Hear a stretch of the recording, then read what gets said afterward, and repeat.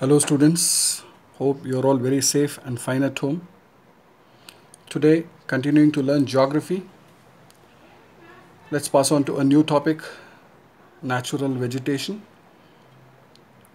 Let's see what is there in the syllabus.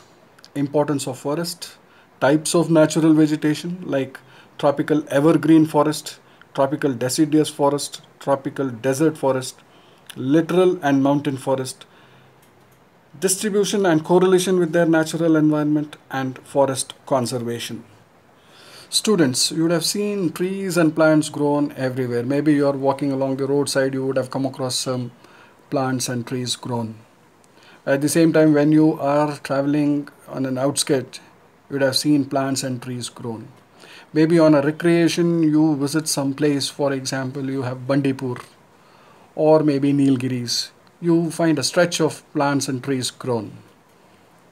See, plants and trees grown by man is not called as a natural vegetation, but the stretch of plants and trees which is found grown on its own based on the climatic conditions available is known as natural vegetation.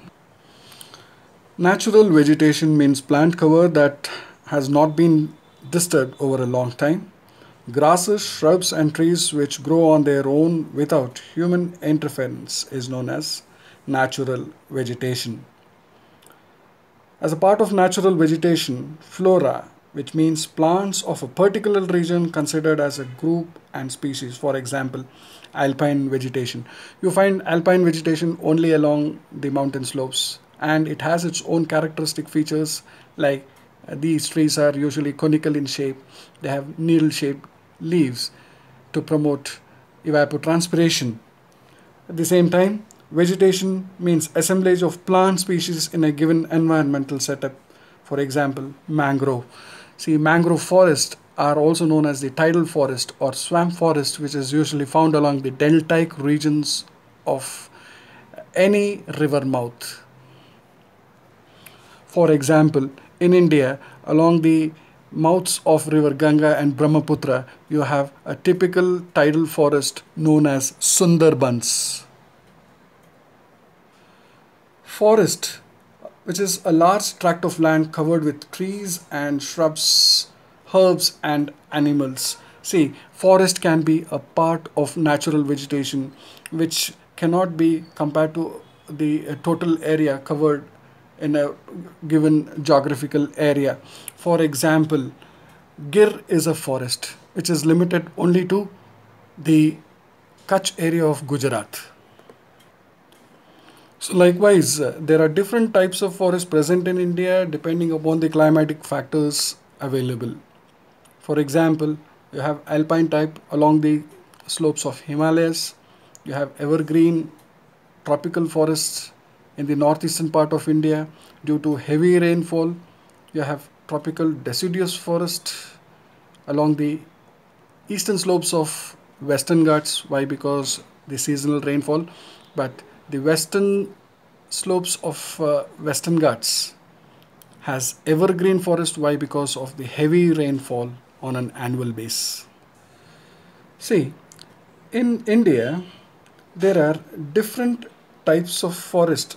For example, you have tropical evergreen forest, tropical deciduous forest, tropical desert forest, littoral and mountain forest. See, these are the different types of forests present in India because of varied climatic and geographical conditions present. Before we pass on to discuss the varied or different types of forests, let's see why is forest important. See, forest has many uses and importance, and they are categorized like productive functions, protective functions, regulatory functions, accessory functions.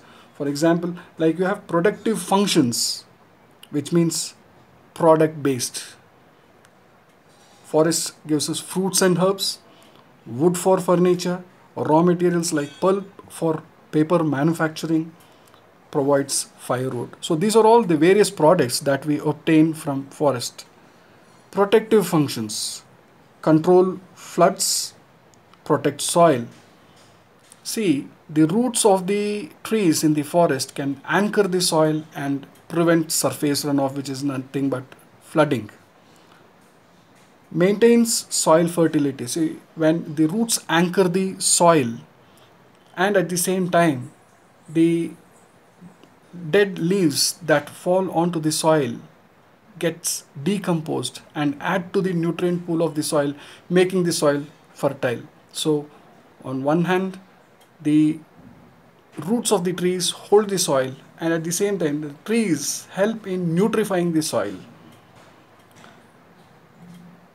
Trees also help in retaining moisture, contribute to formation of humus. Just now I told you that dead leaves get decomposed and add to the nutrient pool of the soil. So hence these are all the protective functions of the forest. Now, regulatory functions. The trees in the forest restore oxygen during photosynthesis. You see, you would have all learned in your lower classes or maybe in science subject that plant has its own mechanism of preparing its own food. See, the green pigment in the plants, that's known as the chlorophyll, making use of the carbon dioxide in the atmosphere, the plant prepares its own food and liberates oxygen which is deposited into the atmosphere. And you all know that for the survival of animals and human beings, oxygen which is given out by the plants is important. So hence trees and plants play a very important role in restoring oxygen in the atmosphere. Trees help maintaining the level of carbon dioxide in the atmosphere. See, it's a known fact that over accumulation of carbon dioxide in the atmosphere can result in greenhouse effect, which can cause global warming, and simultaneously there can be lots and lots of distortion and disturbance in the ecological balance. As learned earlier, trees supply oxygen for animal survival. Trees influence climate and regulate water cycle. Of course, the stretch of forest is definitely responsible for influencing climatic factor and influence or attract the rain bearing clouds that gives rain. Other functions like provides natural habitat for wild animals is a very important factor. Forests are the natural homes of wild animals and provides aesthetic and recreation to human through national parks and wildlife sanctuaries and biosphere reserves.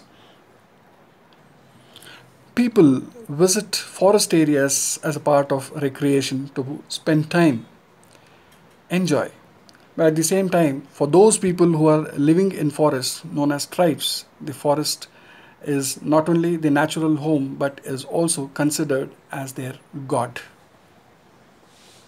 But whatever it is, forest is known as the natural resource. Why? Because it has enormous use and utilities that supports life on the earth.